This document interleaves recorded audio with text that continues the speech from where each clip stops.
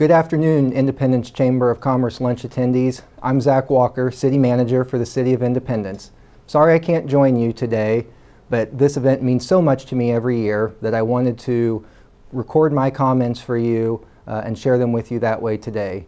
It's certainly been an abnormal year, and this is an abnormal way to appear, but we've all become very adaptable, and I appreciate your flexibility today. I'd like to begin by thanking Mayor Weir, Council Members Huff and DeLucy, Perkins and Stewart, Steinmeier and Hobart for their continued leadership on the City Council, as well as our department directors and city staff who represent our city every single day. In the days leading up to the Apollo 13 launch on April 11, 1970, few seemed to care that astronauts Jim Lovell, Fred Hayes, and Jack Swigert would soon be arriving on the moon. This had been done twice before, and there were more pressing matters to focus on.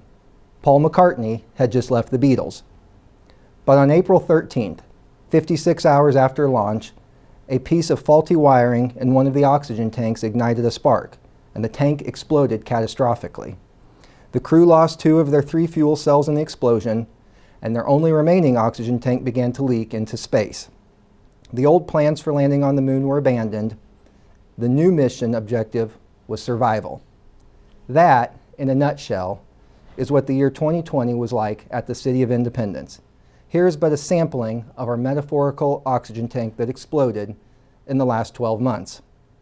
On March 12th, Mayor Weir declared a state of emergency in response to the increasing spread of the COVID-19 virus. Over the next 10 months, our organization would deal with a multitude of issues related, from operating a city with a socially distanced workforce to trying to run public meetings in a virtual setting, from providing COVID testing to providing food boxes, and balancing public health restrictions with devastating economic impacts. In the midst of all of this, COVID took direct aim at our city staff, with more than 10% getting it and dozens more quarantined. We did our best to adapt to working in split shifts or working remotely while striving to provide world-class basic services. The one thing that everyone seemed to agree on was that the only way to survive this was by hoarding toilet paper, and many of us learned we'd make terrible school teachers. In April, the economic realities of the global health pandemic began to set in. We estimated our local sales tax revenue would decline by as much as 21%, or $12 million. In response, the City Council took the extraordinary measure of approving an interfund loan of up to $25 million to help avoid mass employee layoffs and the cancellation of basic city services. On May 25th, a black man named George Floyd was murdered in Minneapolis by a white police officer during an arrest after a store clerk alleged he had passed a counterfeit $20 bill. The officer knelt on Floyd's neck for over 8 minutes. This prompted a national conversation, and our organization began the process of reevaluating a number of wide-ranging policies and practices. The fall brought the 2020 presidential election, which gave the tension surrounding that event, required our public safety teams to plan and prepare for the potential of civil unrest.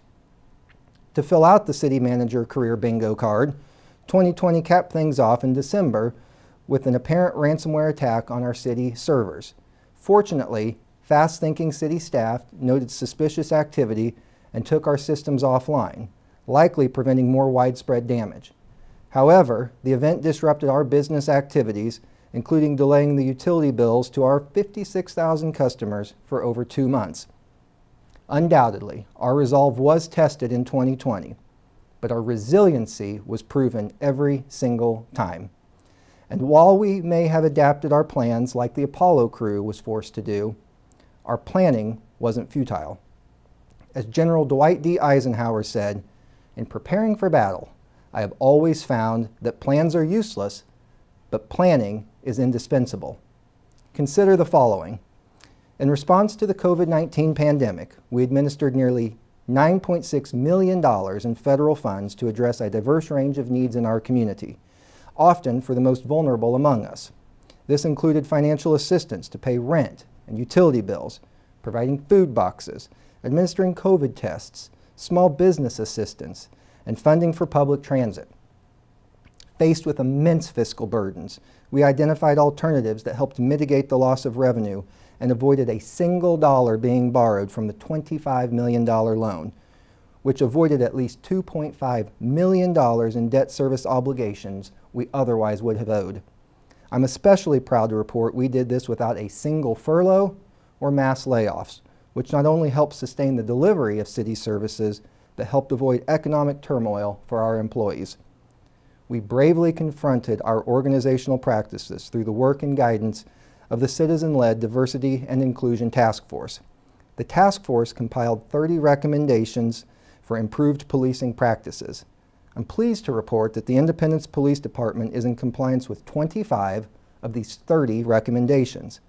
We've also formalized the work of the Diversity and Inclusion Task Force into our Human Relations Commission to ensure the meaningful conversation continues well into the future.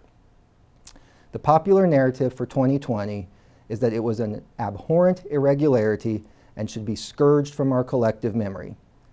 In reality, every generation tends to think of itself as uniquely challenged and under siege.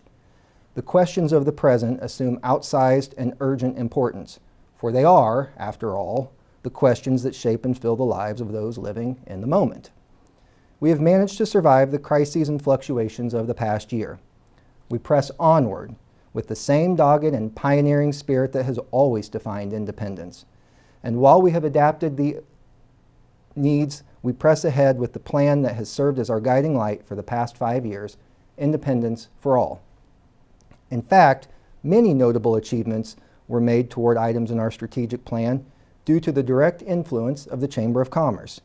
Thanks to the Chamber's Quality Housing and Safe Neighborhoods Committee, a proposal is being developed for City Council consideration to revive the Land Clearance Redevelopment Authority to target abandoned, blighted, and vacant residential properties. Thanks to the Chamber's Broadband Committee, the results of a community broadband feasibility study will be shared with the City Council at an upcoming study session, a need which was particularly heightened in the past 12 months. And thanks to the support of the Chamber's Civic Council, $8,000 was contributed toward the $2 million capital campaign for the Inglewood Arts Center, with this funding specifically supporting an impressive exterior mural at the facility. In this continued hour of anxiety, we must remember that our brightest hours are almost never as bright as we'd like to think. Our glummest moments are as rarely irredeemable as they feel at the time. While the past year certainly took its toll, it shouldn't deter our enthusiasm. Consider these accomplishments. We have significantly improved our neighborhood code enforcement program. Over 81% of code enforcement cases are inspected within 5 business days or less. We have seen an 88% increase in proactive code enforcement by city staff. We've reduced the timeline for dangerous building demolitions from 120 days to 40 days. The voter-approved use tax is providing $750,000 annually for the animal shelter, as well as $3 million to hire up to 30 new police officers. As of today, we have hired 13 new officers with these funds. Moreover, the use tax is expected to yield an additional $800,000 this year for the original sales tax funds to support things like streets, parks, and stormwater improvements, along with equipment purchases for police and fire. We are finding new and inventive ways to deliver basic services while also reducing our expenses in the face of declining revenues. In the last 5 years, we've reduced our total staffing by almost 150 employees citywide. Perhaps these efficiencies are most evident at Independence Power and Light, where in the last 5 years, staffing has been reduced by 63 positions and total operating expenses reduced by $11 million. The City Council has adopted new financial policies to set adequate reserves for Independence Power and Light. Collectively, these actions have resulted in a 6% rate reduction, the early retirement of debt, and a one-time bill credit of about $200 for every electric utility customer. We brought long-term operating and financial stability to the Cable Daimler Arena through an extension of our management agreement with Spectra that keeps them in place through 2034. Nolan Road, perhaps one of the city's most recognizable corridors, continues to enjoy a renaissance through the efforts of the Nolan Road CID. Along the corridor stretching from Truman Road to 40 Highway, there are now 135 active businesses.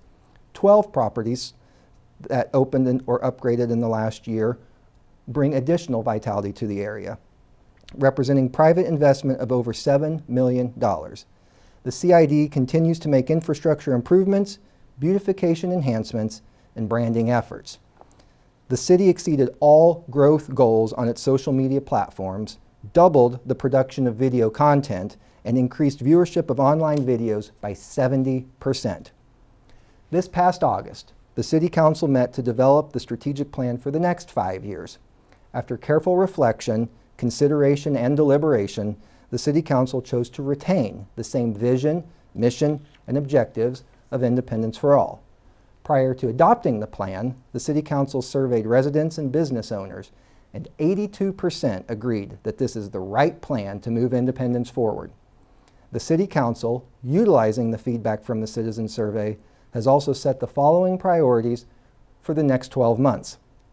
Reduce crime and disorder, stabilize and revitalize neighborhoods, reduce blight, enhance public health, communicate more effectively.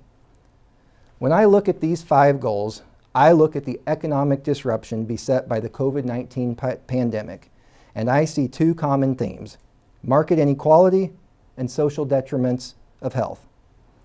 Issues of crime and disorder, issues of neighborhood stabilization, issues of blight and public health all have at their core the need to address inequalities that remain all too pervasive in our community. While COVID-19 did not create these problems, it certainly exacerbated a growing divide that already exists within our economy and within our community. Most economists now refer to our economic recovery as being K-shaped. This means that for the wealthy, economic recovery from the COVID-19 recession has largely been completed. For the low-income worker, however, economic recovery remains elusive. Sadly, some of the hardest hit employment sectors are those that directly impact far too many of our residents. We must prioritize those issues that address these inequalities and social determinants of health and prevent us from living out the powerful purposes of Independence for All. It must be our goal to assure that everyone in this community has access to economic prosperity. These are the issues, then, that I ask the Chamber's support and help with over the year ahead.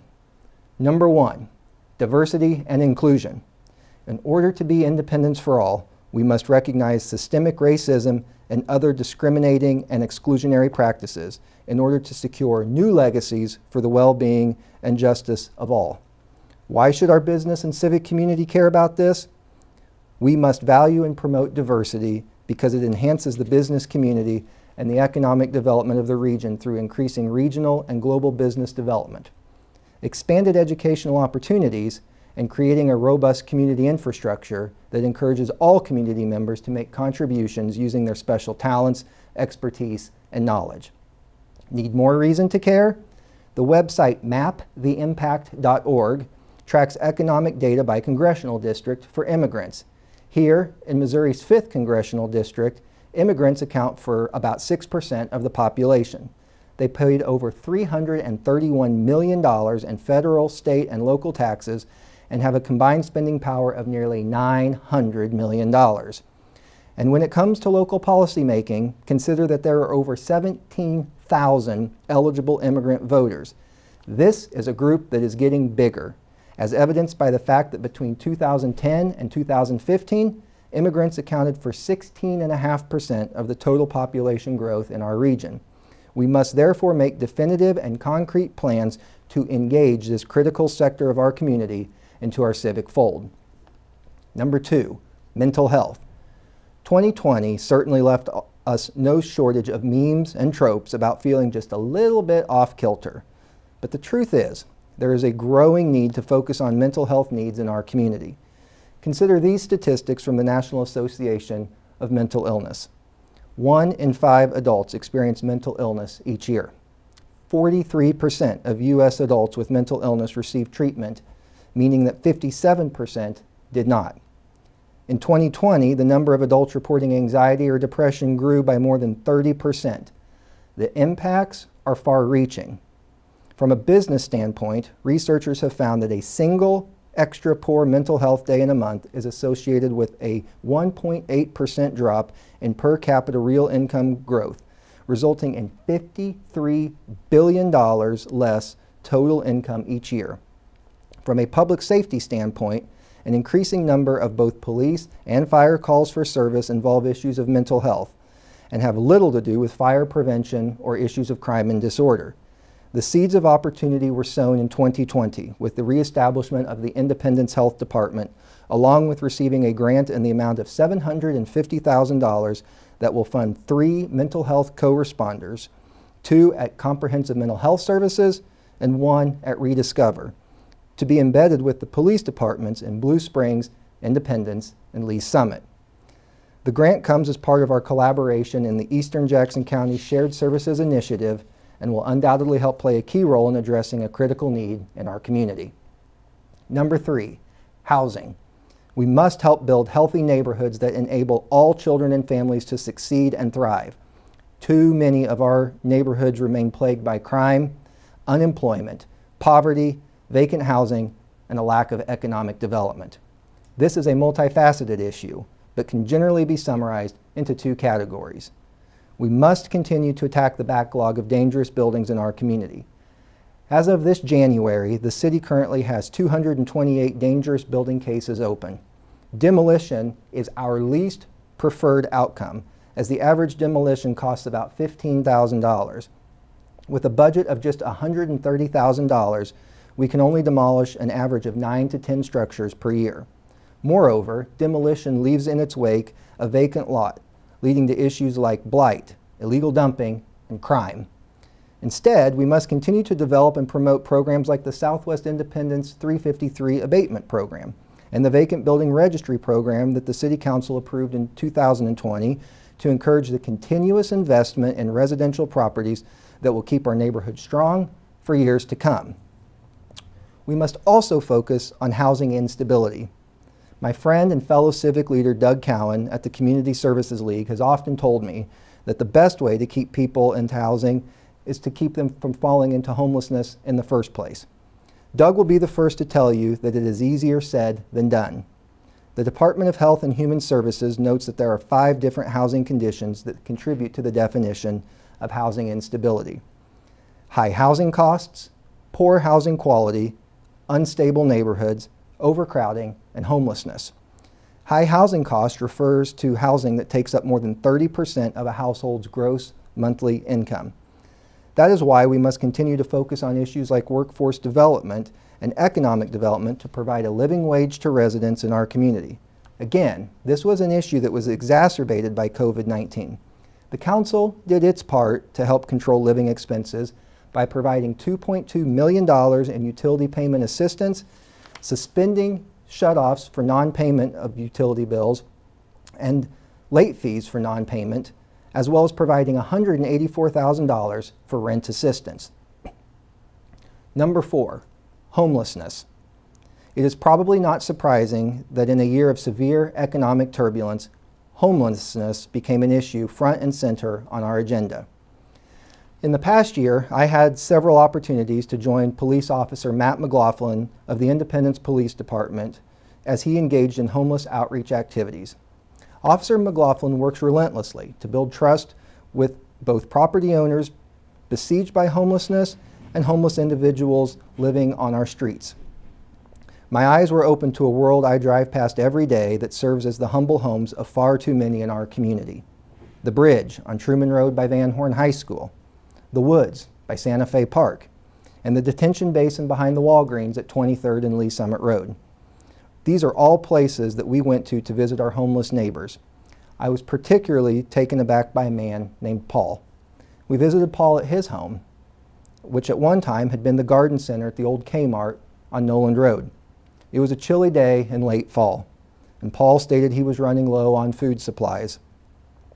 He repeatedly told Officer McLaughlin that he was fearful that another homeless individual who tried to steal his belongings would come back around, and this had prevented him from getting much sleep. Paul receives a disability check each month of almost $800 from the federal government, but that remains insufficient to achieve stable housing and pay his living expenses.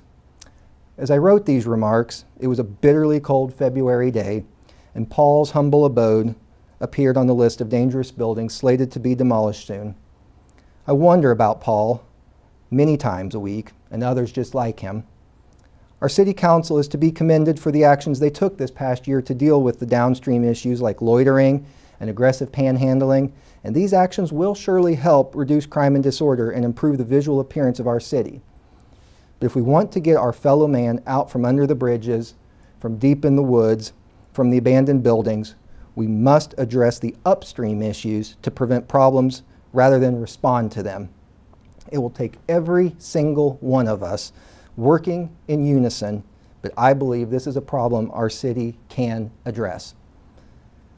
Finally, successful downtown redevelopment. Just shy of 3 years ago, the City Council unanimously adopted the Downtown Redevelopment Coordinating Committee's master plan focused on strategic planning investment that would leverage private investment, build an active and comfortable core area, create a critical mass of activity, and attract a diverse population. 2 years after that report was submitted to the Council, substantial progress has been made on 2/3 of the 48 recommendations contained in the report. Notable highlights include the 24 highway improvements, which will include expanding the existing 4-lane section to 5 lanes, adding sidewalks, better lighting, stormwater upgrades, retaining walls, trees, bicycle facilities, and enhanced transit stops. Additionally, a considerable amount of progress has already been done in the Inglewood Arts District, with much more on the way. The Inglewood streetscape, including new sidewalks, was completed in 2019. The Inglewood CID was successfully formed to provide funding for streetscape enhancements, including street amenities, events, and public art. Improvements to come include the Truman Connect Trail, which will link Inglewood and the square. Plans are also moving forward to convert the former CMHS building into the Inglewood Arts Center. The National Park Service continues planning on a new $10 million visitor center for the Truman Home. The facility will be located on vacant land along Truman Road, adjacent to the city's transit center. Now, our attention turns to the historic Independence Square. This project has been identified as a community priority by 90% of respondents in citizen surveys and is included in the Independence for All strategic plan. The square streetscape and associated trail and cycle track represent 2 of the top 5 priorities presented by the City Council by the Chamber of Commerce in April 2017. In addition to new sidewalks, the plan calls for a new traffic flow pattern, improved lighting, and a cycle track through the heart of the square. A plan of funding has been identified, bringing together a variety of sources for a $3 million construction project. 46% of the total project cost will come from leveraged funds. The new Square CID will work with the Independence Square Association, Square Benefit District, and private individuals to help maintain the new streetscape and enhance it with landscaping, street amenities, and art. Promoting civic renewal, community resilience, and individual well-being. These are complex issues that almost certainly will not be solved today or tomorrow, or maybe even in our lifetimes. But these are the issues which must be confronted if we are to live out the noble calling of independence for all. These issues cannot be ignored, for as Eleanor Roosevelt said, staying aloof is a cowardly evasion. Courage is more exhilarating than fear, and in the long run, it is easier. We must also shift our gaze away from the immediate gratification of today and toward the unselfish outlook of tomorrow. There's a Greek proverb that must become the meditation of our heart. A society grows great when old men plant trees whose shade they know they shall never sit in. For all our shortcomings, and for all the plans denied and deferred in 2020, the experiment begun 5 years ago under Independence for All, carried out so imperfectly and so unevenly, is worth the fight. For even when our plans are obstructed, we know that the core values of Independence for All will always persevere. We need only sustain our focus. The state of our city is strong and resilient. We are a community ready for the next chapter, and I know with the help of those in this room, our story will be great. Thank you for your time and your commitment to the City of Independence, for having me here today, and for the ongoing drive to make Independence the city we know and love.